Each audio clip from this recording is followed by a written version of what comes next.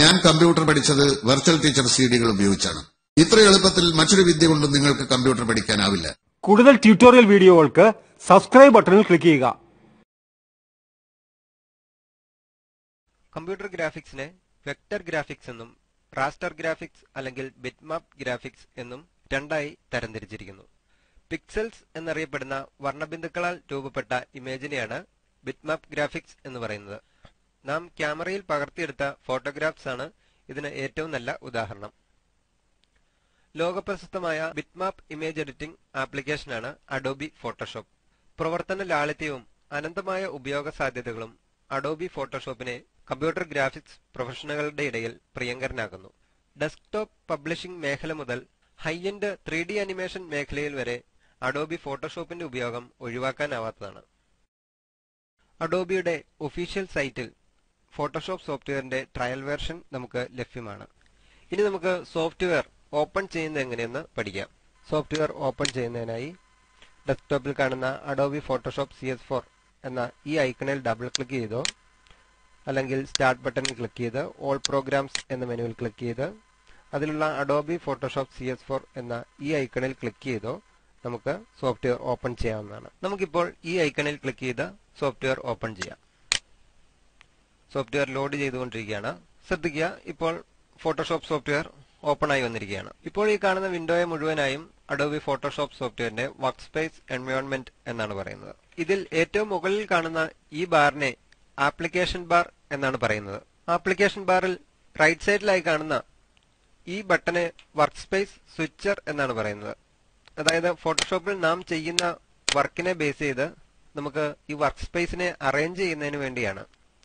ഇവിടെ നമുക്ക് essential, basic, watts new in CS4, advanced 3D, analysis, automation, colour tone, painting, proofing, typography, video, web എന്നിങ്ങനെ വിവിധ ഓപ്ഷനുകൾ കാണുവാൻ സാധിക്കും. ഇപ്പോൾ നാം ഫോട്ടോഷോപ്പിൽ പെയിന്റിംഗ് ആണ് ചെയ്യാൻ പോകുന്നതെങ്കിൽ പെയിന്റിംഗ് എന്ന ബട്ടണിൽ ക്ലിക്ക് ചെയ്താൽ അതിന് അനുയോജ്യമായ രീതിയിൽ ഫോട്ടോഷോപ്പ് സോഫ്റ്റ്വെയറിന്റെ work space environment arrange ചെയ്യപ്പെടുന്നതാണ്. Application ബാറിന്റെ ഏറ്റവും വലതുഭാഗത്തായിട്ട് നമുക്ക് മിനിമൈസ് ബട്ടണും റീസ്റ്റോർ ബട്ടണും അതുപോലെ തന്നെ സോഫ്റ്റ്വെയർ ക്ലോസ് ചെയ്യാനുള്ള ബട്ടണും കാണാവുന്നതാണ്. ആപ്ലിക്കേഷൻ ബാറിന് താഴെയായി കാണുന്ന ഈ ബാറാണ് menu bar.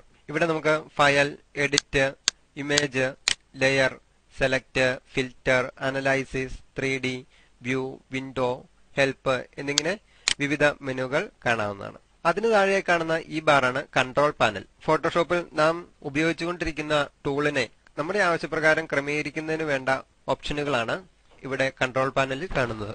Work space എൻവയോൺമെന്റിൽ left സൈഡിൽ കാണുന്ന ഈ പാനലാണ് ടൂൾസ് പാനൽ.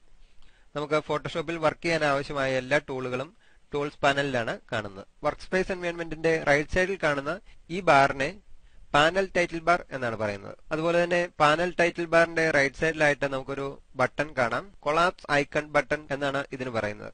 ഈ ബട്ടണിൽ ക്ലിക്ക് ചെയ്താൽ നമുക്ക് ഈ പാനൽസിനെ എല്ലാം ഐക്കണായിട്ട് റൈറ്റ് സൈഡിൽ ക്രമീകരിക്കാവുന്നതാണ്. ശ്രദ്ധിക്കുക, ഈ ബട്ടണിൽ ക്ലിക്ക് ചെയ്യുമ്പോൾ ഈ പാനൽസ് എല്ലാം റൈറ്റ് സൈഡിൽ ഐക്കണുകളായിട്ട് ക്രമീകരിച്ചിരിക്കുന്നതായി കാണാം. ഇവിടെ നിന്നും ക്ലിക്ക് ചെയ്ത് നമുക്ക് ആവശ്യമുള്ള പാനൽ മാത്രം ആക്റ്റീവ് ചെയ്യാവുന്നതാണ്. വർക്ക് ചെയ്ത് തുടങ്ങുന്നതിന് മുമ്പായിട്ട് നമുക്ക് സോഫ്റ്റ്വെയറിന്റെ പെർഫോമൻസ് കസ്റ്റമൈസ് ചെയ്യാം. അതിനായിട്ട് നമുക്ക് എഡിറ്റ് മെനുവിൽ ക്ലിക്ക് ചെയ്ത് അതിന് താഴെയായിട്ട് പ്രിഫറൻസസ് എന്ന ഓപ്ഷനിൽ പെർഫോമൻസ് എന്ന ഐക്കൺ സെലക്ട് ചെയ്യുക. ഇപ്പോൾ പ്രിഫറൻസസ് വിൻഡോയാണ് ഓപ്പൺ ആയിരിക്കുന്നത്.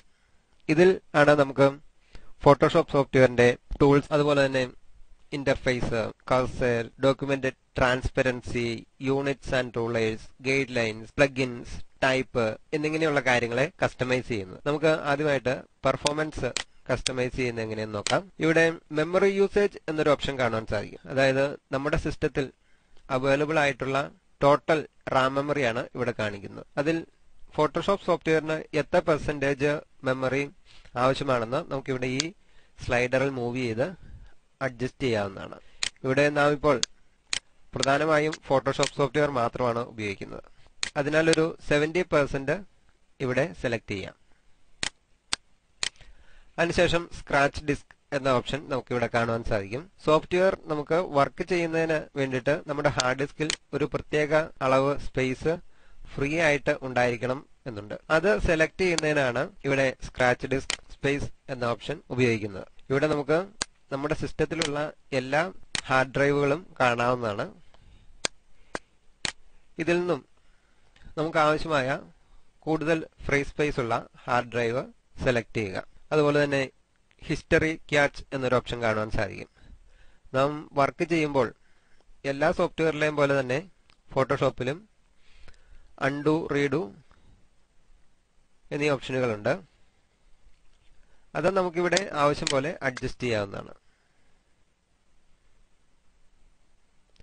ഇവിടെ 25 എന്ന് നമുക്കിവിടെ സെലക്ട് ചെയ്യാം. അതുപോലെ തന്നെ GPU സെറ്റിംഗ്സ് എന്നൊരു ഓപ്ഷൻ കാണുവാൻ സാധിക്കും.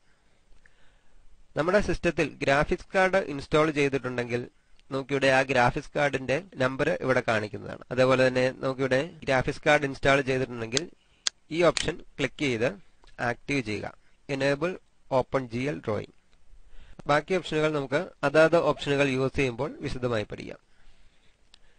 ഇങ്ങനെ നമുക്ക് ആവശ്യമായ ഓപ്ഷൻ കസ്റ്റമൈസ് ചെയ്ത ശേഷം ഓക്കെ ബട്ടൺ പ്രസ് ചെയ്യുക.